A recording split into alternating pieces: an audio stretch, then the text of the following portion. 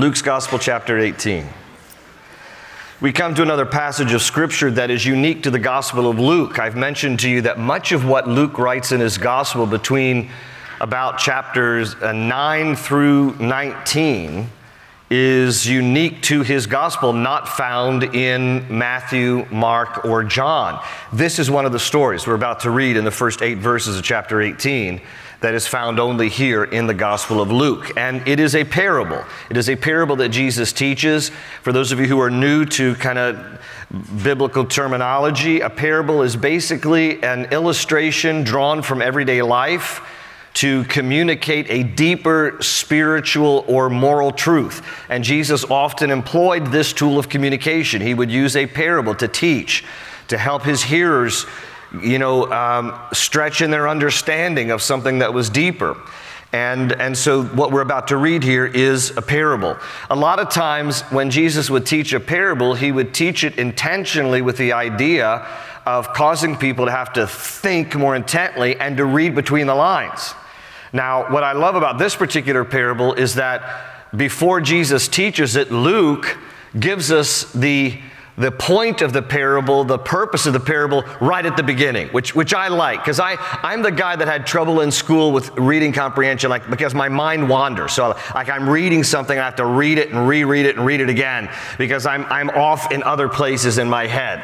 I'm more of an auditory learner. So for me, I love the way that Luke does this, because if you look in your Bibles here at chapter 18, verse 1, Luke says, then he, that's Jesus, spoke a parable to them, and then here it is, that men always ought to pray and not lose heart.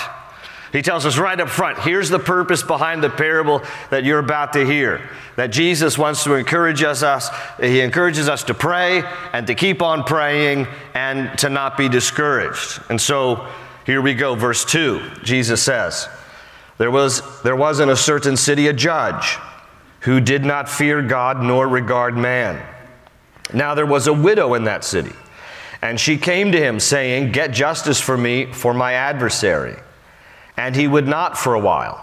But afterward he said within himself, though I do not fear God nor regard man, yet because this widow troubles me, I will avenge her. In other words, I'll get justice for her, lest by her continual coming she weary me. Okay, so that's the whole parable. Now look at what Jesus said, verse 6. Then the Lord said, hear what the unjust judge said. And shall God not avenge his own elect, who cry out day and night to him, though he bears long with them? In other words, God's so patient with us. I tell you that he will avenge them speedily. Nevertheless, when the Son of Man comes, will he really find faith on the earth?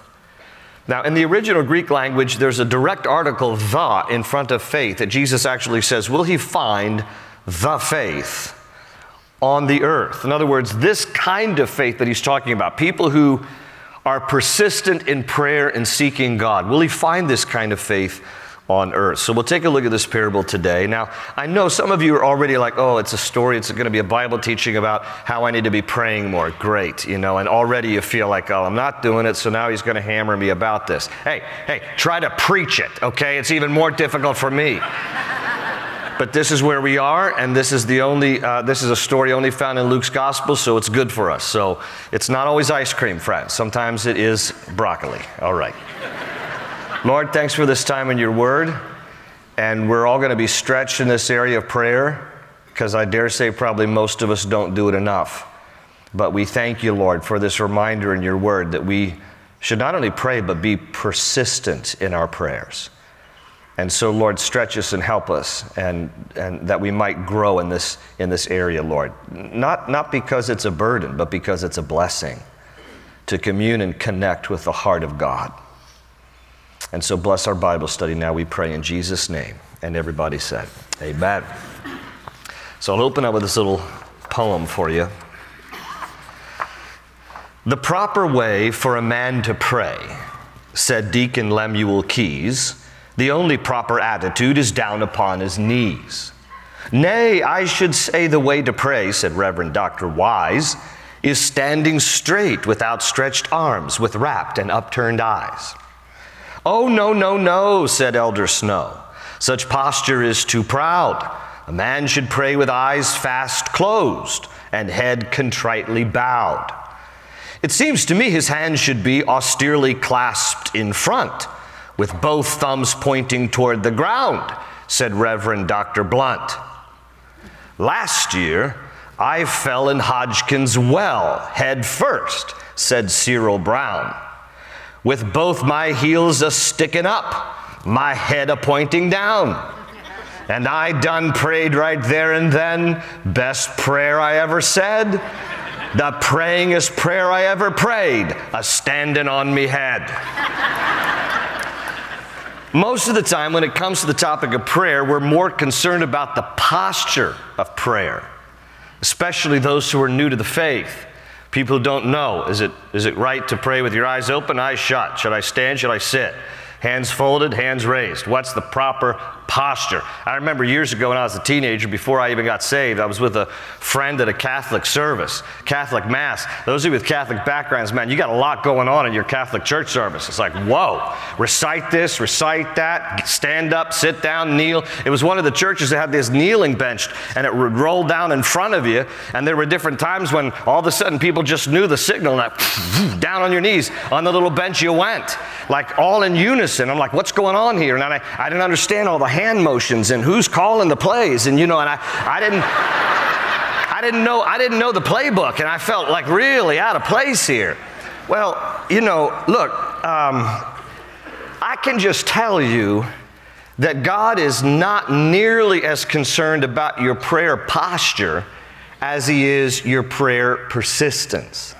And that's what this parable is all about.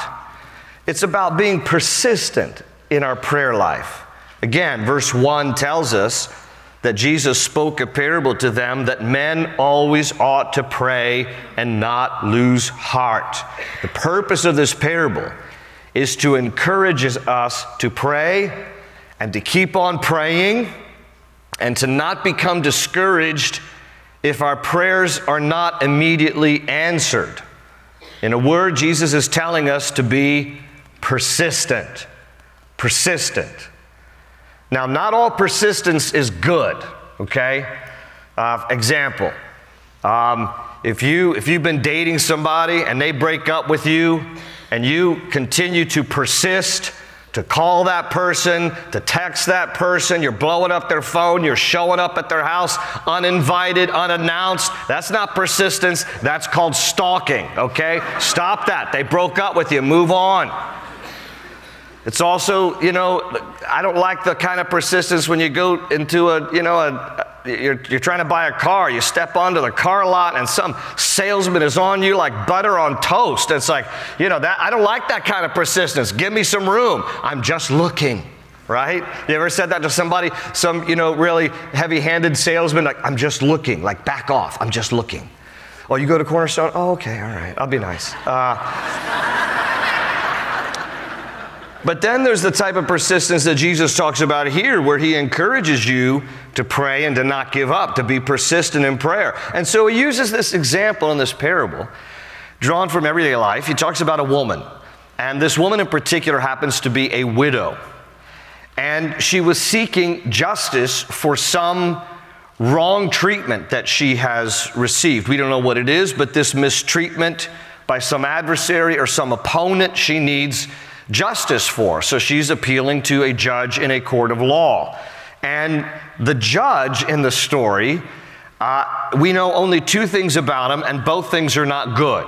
It tells us in verse 2 that he did not fear God and he did not regard man. In other words, he didn't respect people. So he didn't fear God and he didn't respect people. Well, those are like the two main criteria for being a judge. You need to fear God, you need to care about people. So he's 0 for 2. And because he doesn't fear God, it means that he does not believe in a higher moral authority, which means in essence that he thinks he's a law unto himself. So he can just decide whatever he wants to decide without any real regard or reverence for God. And that makes for a very dangerous judge, a very arrogant judge who just rules however he or she wants. And on top of that, he doesn't respect people in this parable. And so if you were victimized, he doesn't care. If you were wronged, he doesn't care. If you were robbed, he doesn't care. I mean, if it doesn't affect him, why should he care about you? And so that's this guy, that's this judge that this dear widow is appealing to. And because of the way this guy is, without fear of God, without caring about people, it's the reason why Jesus calls him an unjust judge in verse 6. But the more that this judge dismissed this woman, like, I don't even hear your case, like, please go away. The more that he dismissed her, the more persistent she became. He's coming out of his house in the morning and with his cup of coffee on the way to the courtroom, and there she is. Judge, can we talk about my case? Not now. And he takes a lunch break, and he's walking in downtown to get a sandwich somewhere. Judge, it's me again. Can we talk about my case? Not now. I don't want to talk about this anymore. And so she just wears this guy down. She's just constantly in his face. She's badgering him. She continues to just, appeal to the court, appeal to him. She's persistent. She's petitioning him over and over again. And finally, the judge says, I don't really care about people. I don't fear God. But, verse 5, but because this widow troubles me, just to get her off my back, I will avenge her. Okay, I'll get justice for her, lest by her continual coming, she weary me. He's like, I'm weary of this. He basically says, this old lady's wearing me out. I can't take another day of this. I'm sick and tired of this. So, because of all the nagging, I'm just going to grant her request. Okay, so that's the parable. And then Jesus says in verses 6 and 7, then he said, hear what the unjust judge said. And shall God not avenge his own elect, who cry out day and night to him, though he bears long with them? We have a patient God. He loves us.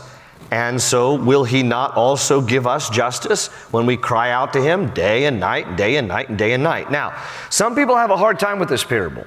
And the reason that some have a hard time with this parable is because they interpret it incorrectly. And they look at this parable and they basically think that Jesus is comparing us to the widow and God to this unjust judge. And that the idea, they think, is that if we just wear God down enough with our constant nagging about something, then he will eventually give us what we want.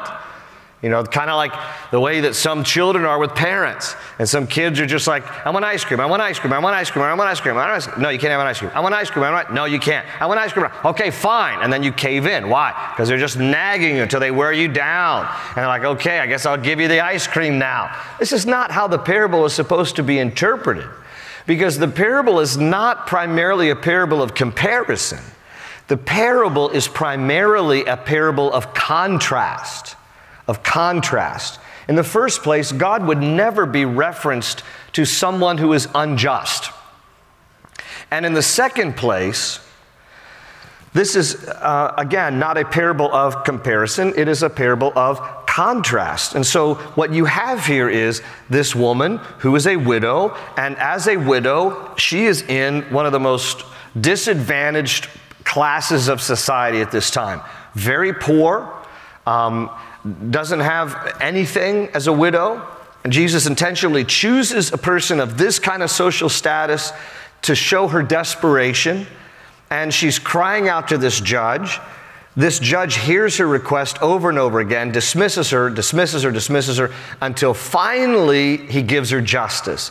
The point of the parable is that if an unjust, uncaring judge would do for this poor, lowly widow what he did, how much more will a caring, loving Father in heaven do for you and me? That's his point, which is why we need to be persistent in prayer. Because our Father in heaven delights to do good for his children. This is a parable of contrast. Now, the very fact that this is a parable, though, that challenges us to be persistent implies what? Well, it implies that we won't always get what we want when we want it from God. Otherwise, why would Jesus teach this parable? It's like if every time we prayed about something and we got what we wanted when we wanted it, Jesus would have no reason to exhort us. Keep on praying, hang in there. So the very reason that he's teaching this parable is because when we pray, we will not always get what we want. I mean, isn't that what the prophet Mick Jagger said, right? You won't always get what you want. Okay, if you're new to Cornerstone, he's not really a prophet. It's my sense of humor, okay? Charles Spurgeon, by the way, would get in trouble for kidding around too much in the pulpit. Charles Spurgeon, a great preacher from the 19th century, and so his elders went up to Spurgeon once and said, you know, you got to stop being so funny in the pulpit. And he said to them, if you only knew how much I was holding back, you would commend me. That's how I feel sometimes. But anyway, okay. So, you won't always get what you want, but sometimes you'll get what you need. That's true in life. That's true in a song. That's true with God. We won't always get what we want. And we certainly won't always get it when we want it, which is why he's telling us here to be persistent in prayer. Don't give up. Keep praying even though you don't get immediate answers.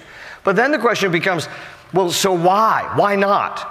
You know, why do we need to be persistent? You know, why is it that God doesn't just give us as we ask what we want and when we want it? So I'm going to give you 3 quick reasons, because these are important reasons why we need to be persistent in prayer. Why should we be persistent in prayer? Because number 1, maybe it's not His will. Maybe it's not His will, and we don't know. So we keep praying and we keep praying and we keep praying until we know, one way or another. Look, God has a will for your life. God has a perfect will for your life. You also have a will for your life. I mean, we do. We have a certain desire about our lives, and we have a certain, perhaps, goals about our lives. We have certain wishes about our lives. We have a will. And God has a will. And sometimes those things are aligned, and sometimes they're not. Usually they're not, to be honest with you. Because we usually are wanting things that are more selfish and fleshly, and God's wanting things that are more perfect and spiritual. Well, what happens when those things are not aligned is God's will always prevail. So the question is, the issue is, how quickly will I discern His will to join in on what His will is for my life? Because the longer it takes me to discern that and join in with God's perfect will for my life, the more miserable I'm going to be.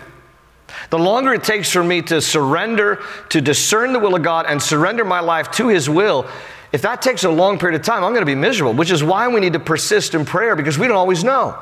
I don't know sometimes if my wishes are aligned with what God's desire is for my life. So I have to keep praying and keep praying and keep praying. I have to be persistent about it. Look, it's not a bad thing to say sometimes your will is different from God's. It just is important to understand that they have to be aligned. Remember that in the Garden of Gethsemane, Jesus had a different will from the Father. I mean, He did. When He's praying just before He's crucified, He's anticipating the agony of the cross, the suffering of the cross. Luke's gospel tells us that when He is praying there in the Garden of Gethsemane under such excruciating agony, He sweats droplets of blood. It's hematidrosis. It's when little capillaries of your forehead break and the blood mingles with the sweat. He was perspiring blood because He was under such excruciating agony thinking about the cross. And in Matthew 26:39, Jesus prays and He says, "O Father, if it is possible, let this cup pass from me. Nevertheless, not as I will, but as you will." Now, the cup He's referring to is the cup of suffering. And Jesus was basically saying that my will is if there is some other way to accomplish the plan of redemption without my going to the cross, that would be my preference. But, nevertheless, your will be done, not mine. And so He surrendered His will to the will of the Father. And that's what we have to be about. And that takes prayer, and that takes persistent prayer. Because I don't always know. You don't always know. So I have to be praying and praying and praying and understanding what is God's will and how can I align my will, bend my will to the will of God. Prayer is not trying to get God to bend His will to yours. Prayer is bending your will to the will of God. E. Stanley Jones said it this way, quote, "Prayer is surrender. Surrender to the will of God and cooperation with that will." He said, "If I throw out a boat hook from a boat and catch hold of the shore and pull, do I pull the shore to me or do I pull myself to the shore? Prayer is not pulling God to my will, but the aligning of my will to the will of God.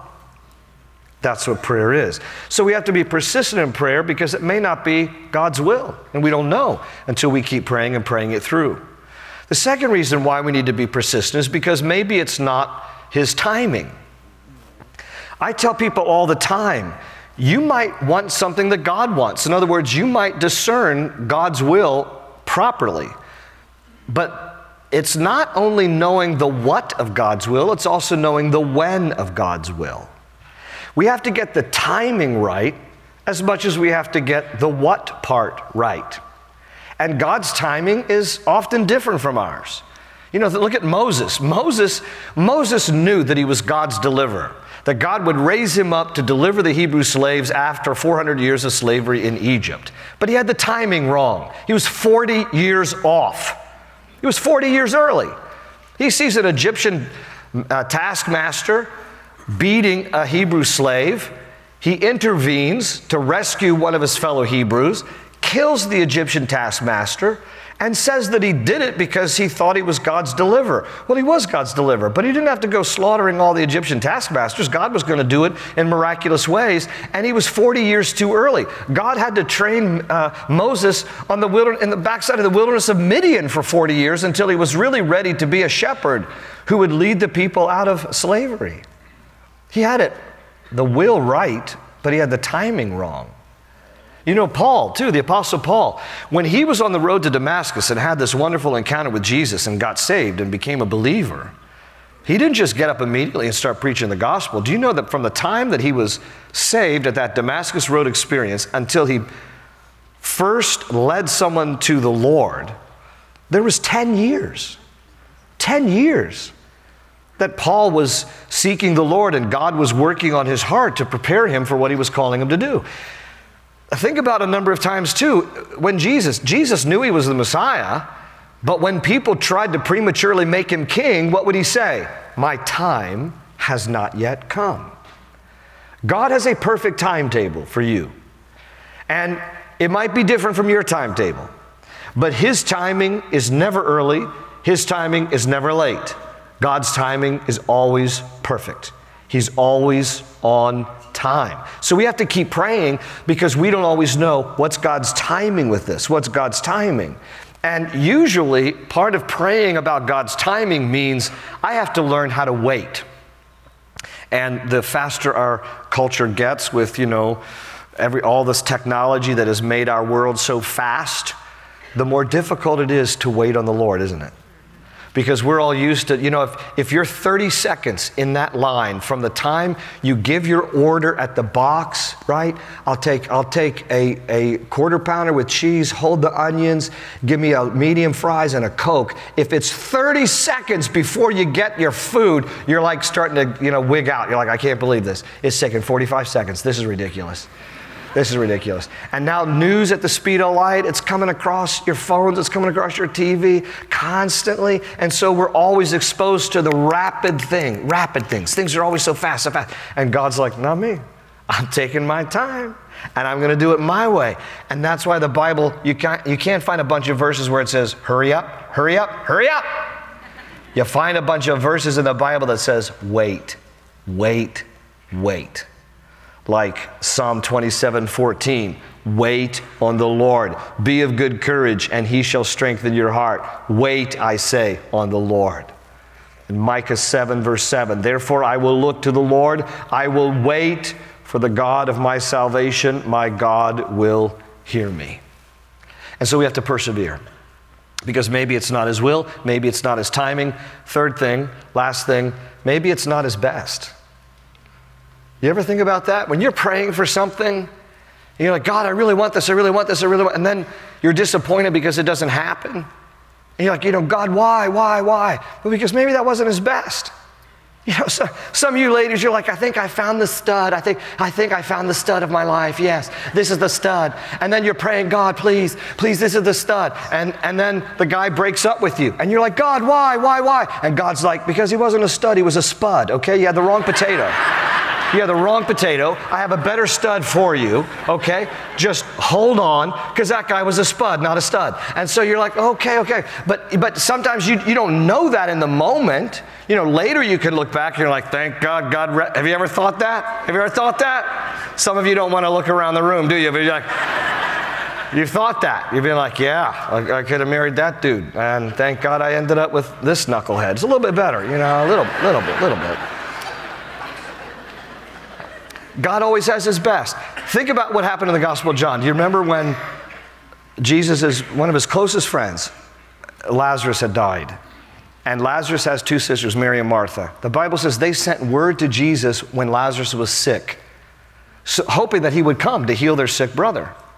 And when Jesus got word, he just tarried where he was for a few more days while Lazarus died. What kind of a friend is that, you know? But Jesus knew, see, there's going to be a more perfect plan here. And God's going to get even more glory. So that by the time Jesus shows up, Lazarus had been dead a few days, and both Mary and Martha independently say to Jesus, it's in John's Gospel, they say to him, if you'd have been here, my brother wouldn't have died. Thank you for the greeting. Nice to see you too. But you see, Jesus performed a greater miracle. What was the better thing? To make a sick man well, or to make a dead man alive? It was a better thing he came to do. A more glorifying thing he came to do. And sometimes God doesn't answer our prayers, not because he's late. Jesus was perfectly on time. But because maybe what we're praying for is not God's best. So we need to wait and be persistent. Because we don't know any of this in advance, we don't know what God's will is, we don't know what God's timing is, and we don't always know what God's best is. That's why we need to keep praying with persistence until we find out, until it's clear. This is why Jesus said in Matthew 7, verse 7, ask and it will be given unto you. Seek and you shall find. Knock and the door shall be opened unto you. And all three of those verbs, ask, seek, and knock, are in the Greek present active imperative, meaning continual action. It literally translates ask and keep on asking, seek and keep on seeking, knock and keep on knocking. Not because this is a game with God where he's just like folding his arms up in heaven, sitting on the throne like, I'm just going to wait to see how long it finally takes you, you know. It's not some kind of a game to God. We don't know always what God is up to. So it's good for us to be persistent in prayer until God reveals his will, his timing, and his best for us. Be persistent in prayer. Romans 12:12 says, be joyful in hope, patient in affliction, faithful in prayer. The widow's relentless pursuit was rewarded because she didn't give up. And we have more reasons to be motivated than she did. Look at this quick chart of contrast. Here's the widow. Here are believers who trust Jesus as Lord and Savior. Notice, she was appealing to a cold-hearted judge. We are appealing to a warm-hearted Father. She approached a court of law. We approach a throne of grace. She got justice. We get mercy. So how much more should we be persistent in pursuing God? He loves us. He cares about us. Prayer is not an obligation. Prayer is an invitation. Prayer is an invitation in its basic definition to commune and connect with God. It is sometimes talking to him. It is sometimes listening to him. It can be with words or just from your heart. It can be making requests for yourself or interceding for others. There is no right way to pray, and the only wrong way to pray is if you don't. There is no designated prayer posture. You can stand, you can sit, you can kneel, lift hands, close eyes, open eyes. You can pray on the run, you can pray in public, you can pray in private. You can pray in the morning, pray in the evening, and pray every time in between. But the main thing is, be persistent in prayer. In Colossians 4:2, devote yourselves to prayer, being watchful and thankful. In 1 Thessalonians 5:17, pray without ceasing. He spoke a parable to them, that man ought always to pray and not lose heart. Amen? Amen. Let's pray. Father, we thank you for your word. We thank you for this parable that reminds us to be persistent. We will not always get what we want when we want it, but you are a good God and you are faithful to us as a warm-hearted Father seated on the throne, always willing and desirous of extending mercy and grace to your children. It is a privilege to come to you in prayer, not an obligation, Lord. You invite us to come to commune with you and to connect with your heart. Forgive us, Lord, when we neglect the privilege of prayer. May we not give up, because we don't always know your will, we don't always know your timing, we don't always know what is your best for us. So we pray, and we keep on praying until those things are clear. Thank you, Lord, for hearing our prayers. May we be persistent in seeking you, in drawing near to you. And thank you that you always hear us, Lord. Thank you for being our Father, caring about us. You see everything we're going through. You know every good day and every bad day. And we pray, God, that you would continue to guide us and lead us and love us. We praise you and we worship you. And we love you in response because you first loved us. Thank you, Jesus. In your name we pray.